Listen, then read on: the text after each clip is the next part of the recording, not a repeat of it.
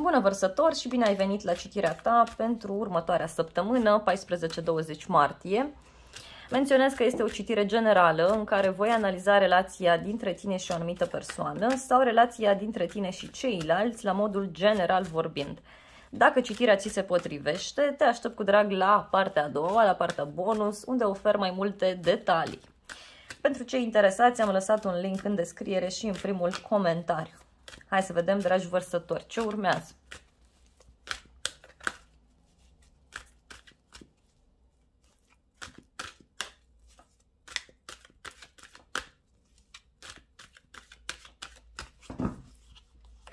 Situația, puterea, ce gândiți voi, 10 de bâte, ce simțiți voi, 3-ul de monede, la baza manifestărilor 5 de cupe, în exterior aveți 6 de spade, ce simte cealaltă persoană sau ce simt ceilalți, valetul de bâte, ce gândește cealaltă persoană sau ce gândesc ceilalți, regele de bâte, energia generală 7 de bâte.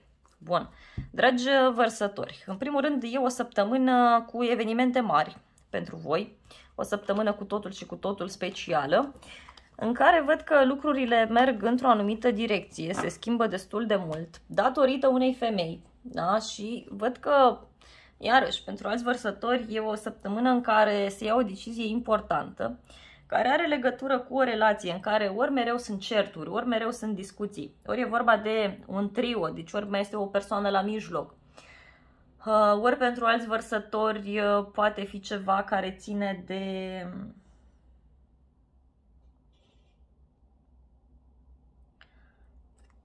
ideea aceasta de ceartă, de luptă, de orgolii.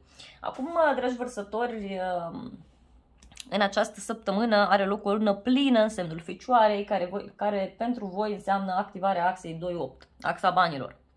Acolo apar tot felul de schimbări, acolo apar tot felul de lucruri total diferite. Probabil tot felul de discuții care tot au avut loc de ceva timp pe zona locului de muncă, pe zona sănătății, dar tot au fost acolo niște lucruri și tot v-a spus universul acolo, mai aveți grijă de voi, mâncați mai sănătos sau încercați să vă gândiți puțin și la voi. Încercați să fiți mai așezați, mai înrădăcinați în planul acesta fizic de aici. Și acum, posibil să aveți parte de o discuție sau de o confruntare care pur și simplu vrea să vă trezească puțin la realitate, mai ales când vine vorba de zona aceasta financiară. Mare atenție pe cheltuieli neprevăzute, dragi vărsători. Mercur, planeta comerțului, este cea care guvernează această lună plină din Fecioară și asta înseamnă pentru voi că e bine să vă gândiți de 2 ori înainte să cumpărați ceva. Mai ales dacă e vorba de ceva scump, pentru că la un moment dat posibil să vă dați seama că lucrurile nu sunt chiar așa cum ați crezut voi. Produsul nu era așa cum l-ați văzut pe internet sau la televizor și așa mai departe. Tot felul de transformări, tot felul de lucruri care se întâmplă și pe care, trebuie să le vedeți așa cu niște ochi mai clari. Cu toții o să avem ocazia să luăm la modul personal ceea ce o să se întâmple pe această lună plină în Fecioară, dar până la urmă, important este să înțelegem mesajul și să facem schimbarea. Probabil au început să fie anumite, evenimente, cumva de prin septembrie 2021 și abia acum se concretizează. Dragi vărsători, Venus de la voi din zodie, planeta banilor și a iubirii, mai face o quadratură pe 19, deci a doua zi, cu Uranus din Taur, care este pe casa a 4-a. Deci schimbări și iarăși discuții care apar în casă, care apar în familie și care țin de bani, care țin de moșteniri, care țin de lucruri importante. Puterea, să știți că vorbește la fel de o luptă de orgolii în acest context. Cel puțin, că ea are multe semnificații, dar eu discut în contextul acesta. O luptă de orgolii văd aici, pentru voi este destul de apăsător, pentru voi, e ca și cum sunteți și supărați pe de-o parte. Pe de altă parte, văd aici o persoană care este foarte dornică să plece undeva, să facă un drum, o schimbare, o mutare, cineva care, ori vă dă impresia că nu este serios, nu este serioasă. Poate e vorba de o persoană de la drum care vă poartă mereu în minte, e o persoană care își dorește, mult mai multă atenție din partea celorlalți, în general vorbind. Și de aici apar tot felul de discuții. Pentru alți vărsători, posibil, știu eu, să fie o săptămână în care, dacă vreți să sublimați această energie, ar trebui să dați dovadă atât voi cât și ceilalți de iubire, de înțelegere, de pace, de înțelepciune, de blândețe și de răbdare și poate chiar să cereți ajutorul unei persoane, unui bărbat în mod special, atunci când vine vorba de multe activități pe care le aveți de făcut. Pentru că altfel pot fi destul de obositoare pentru voi și mai mult decât atât să vedeți și partea pozitivă din acest drum, din această schimbare, din această mutare sau referitor la această persoană de la drum. Ce gândiți voi? 10 de bâte. Aici e o săptămână destul de apăsătoare pentru unii vărsători, adică parcă vă încumetați voi să mutați munții din loc și când colo, nu știu, vă treziți că e o persoană care de fapt schimbă drumul, adică nu prea vrea să mai mute muntele și atunci rămâneți doar voi. E o apăsare foarte mare pe care o simțiți. Poate e bine să vă faceți un program foarte bine stabilit, dragi vărsători. Poate are legătură cu un bărbat. Ori acesta vă dă mult de lucru, ori sunt multe lucruri de făcut împreună cu el. Poate fi un prieten pentru doamne și domnișoare. Poate fi și o persoană cu care voi vă simțiți bine, rezonați, nu știu, poate aveți și o relație. Dar ideea este că e bine aici să cereți ajutorul, să vă faceți un program foarte bine stabilit în această săptămână, pentru că această energie de 10 de bâte este foarte apăsătoare. Bun, ce simțiți voi? 3-ul de monede. Un grup de oameni cu care voi intrați în contact, un grup de oameni foarte stabil, foarte frumos. Pot fi persoane din familie.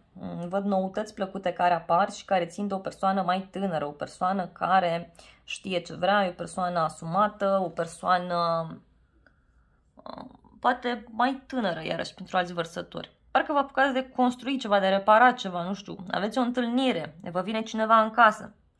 E o întâlnire de 3 persoane în această săptămână, ceva ce vreți să construiți voi în grup, dar ceva ce o să fie foarte apăsător pentru cei mai mulți vărsători. Mare atenție la dispute, la lupte de orgolii, gelozii în cadrul acestei întâlniri. Pentru cei care sunteți într-un trio, e o săptămână intensă din acest punct de vedere.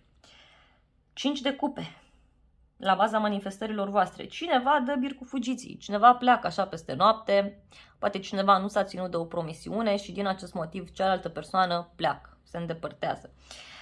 Dragi vărsători, mai discutăm de acest 5 de cupe care vă spune despre ceva care se dărâmă, ceva se întâmplă undeva anume, iar voi văd că aveți tendința aici să vă uitați doar spre trecut, doar spre ce s-a dărâmat. Dacă ceva din trecut, mai ales, lăsați odată pentru totdeauna în urmă, pentru că lucrurile nu sunt foarte ok pe cer, da? Adică lăsați în urmă că nu-i bine. 5-ul de cupe aici vă spune că e bine să priviți spre ceea ce aveți la îndemână, spre ceea ce puteți să faceți acum. Lăsați ce s-a întâmplat. S-a întâmplat, s-a spart paharul. Bun, acum nu stați să plângeți că s-a spart paharul. Încercați să vedeți. Bun, mai am un pahar pe masă. Bun, pot să-mi pun ceai, pot să pun suc, pot să pun apă. Bun, asta este mături, firmiturile, cioburile de acolo și asta este la gunoi. Acum mă folosesc de paharul pe care l-am la îndemână. Ceva de genul acesta, adică din acest motiv o să simțiți și această apăsare. Deci dacă nu vă detașați de trecut, de anumite lucruri, o să fie o săptămână destul de intensă, da? Depinde de fiecare acum. 7 de spade în exterior. Cineva care ori vine și face drum către voi, ori pentru alți vărsători poate fi o persoană care vă propune o călătorie, un drum, o schimbare, o mutare, da? Ceva de genul acesta. O veste pe care o primiți de la drum, de la cineva. Sunt multe bâte, multă energie de foc. Aveți activitate din plin în această săptămână. Ce simte cealaltă persoană sau ce simt ceilalți, valetul de bâte, o persoană de la voi din familie sau o persoană apropiată unui cerc de prieteni, care văd că vrea să facă aici o schimbare la 180 de grade, fără întoarcere și cu o pierdere pe drum. O persoană care pur și simplu vrea să facă orice, doar să se salveze dintr-o anumită situație. Poate chiar discutăm și de noi activități care apar în familie, noi vești care țin de pasiunea unei persoane, de dorința cuiva de a se afirma, de a spune lucrurilor pe nume, iarăși pentru alți vărsători. Ce gândește cealaltă persoană sau ce gândesc ceilalți, regele de bâte. Bun, dragi vărsători, aici văd că aveți un personaj care știe foarte bine să negocieze, știe foarte bine ce vrea. E o persoană care își urmărește foarte bine propriul interes și care pur și simplu vrea să vă convingă de ceva anume și voi când auziți sunteți, aoleo, iar mergem acolo, aoleo, iar facem asta, pur și simplu sunt niște lucruri aici care e adevărat, nu neapărat vă aparțin vouă. A venit și pisica să vă salute, deci vă absorbe din energiile negative. Eu acum încerc să vă dau și sfaturi cum să ieșiți din aceste energii, da? Nu că așa, eu vă spun doar ce se întâmplă, dar mi se pare normal să vă dau și soluții. Da? De asta tot mă strofoc aici. Cineva, nu știu,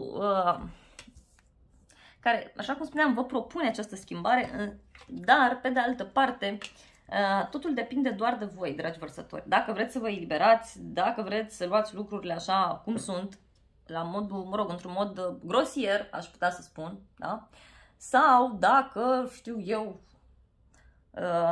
sunteți încă, nu știu, concentrați pe acel trecut, pe lucrurile care s-au întâmplat. Da? Ce a fost, a fost, vedeți ce aveți acum la îndemână. Hai să vedem, dragi vărsători, și o carte oracol pentru voi.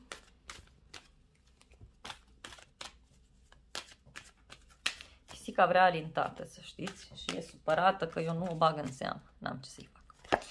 Bun. Ia uitați ce vă spune acest card. Să vă manifestați intențiile reale în această săptămână. Să spuneți lucrurilor pe nume. Să fiți impecabili în tot ceea ce spuneți. Adică, sincer, onești, domnule, vreau asta, asta și cu asta. Vreau să urc în vârful piramidei. Vreau să urc pe casă. Indiferent ce limbă vorbești, intențiile tale devin manifeste prin cuvintele tale. Ceea ce visezi, ceea ce simți și ceea ce ești cu adevărat devine manifest prin intermediul cuvântului. Deci, dragi vărsători, încercați să vă calculați foarte bine iarăși cuvintele în această săptămână, mai ales când vine vorba de o sursă de venit pe care o aveți deja. Deci, încercați să vă cumpătați din acest punct de vedere. Aveți culoarea galben, care este foarte importantă pentru voi, culoarea portocaliu, iarăși, care vă ajută enorm de mult. Bun, dragi vărsători, aceasta a fost citirea voastră generală pentru următoarea săptămână. În continuare, eu voi da extensii cu acest tarot pentru fiecare carte de aici și o să ofer mai multe detalii pentru cei interesați. Vă aștept cu drag în comunitatea acestui canal să vă alăturați. Nu uitați că această calitate de membru vă asigură acces la toate extensiile pentru toate zodiile, toate care au fost postate de la începutul comunității până acum. Deci și pentru lunile din urmă, dacă sunteți curioși, aveți acces și pentru martie, și pentru anul 2022, și pentru această primăvară astronomică, adică pentru perioada martie-iunie, și pentru toate filmările care apar în fiecare săptămână, pentru fiecare zodie în parte. Așa că, dragi vărsători, dacă doriți acces la zeci de filmări, cred că de acum să fac și sute, vă aștept cu mare drag în comunitatea acestui canal. Vă îmbrățișez cu drag, să aveți parte de o săptămână binecuvântată și să ne revedem cu bine și la tarotul zilnic pe zodii sau la alte citiri care mai apar pe acest canal de YouTube.